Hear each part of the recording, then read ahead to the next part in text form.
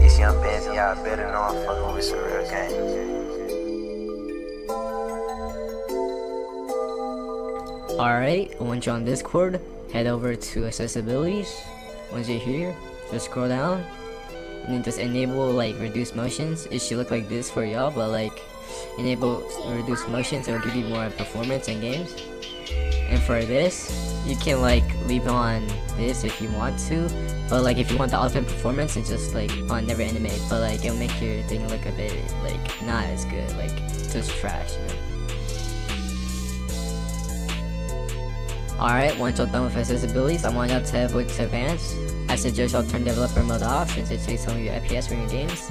For hardware acceleration, I suggest y'all like also like turn this off since it like takes like your GPU to make Discord smoother, so I suggest y'all to like turn it off. This even says turn this off if you're experiencing frame drops. And y'all can like turn this like all off if y'all want to, but like I'm gonna keep the developer mode on since it's like kinda helpful for me. Alright, after advanced, I want y'all to head over to game overlay. I suggest y'all have this off if you want the ultimate performance, but I'm gonna keep it on since like my PC is like a bit high end side, so now I want y'all to head over to notifications. Make sure to have this off. I think it will be on for you guys, and have these off.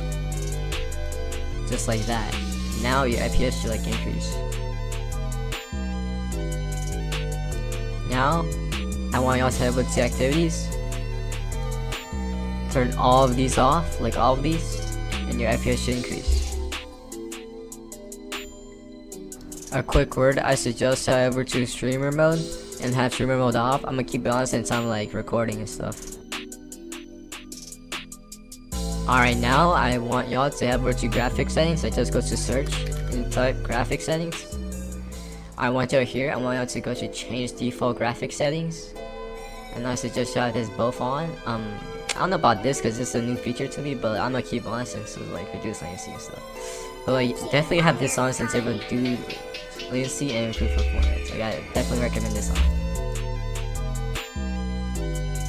Now I want y'all to press Windows R and type %local app data %, just like that. Find Discord. Where is Discord? Right here, and click that one, like the and click modules, and then like delete this and dispatch and this and Discord game thing, and lastly delete this.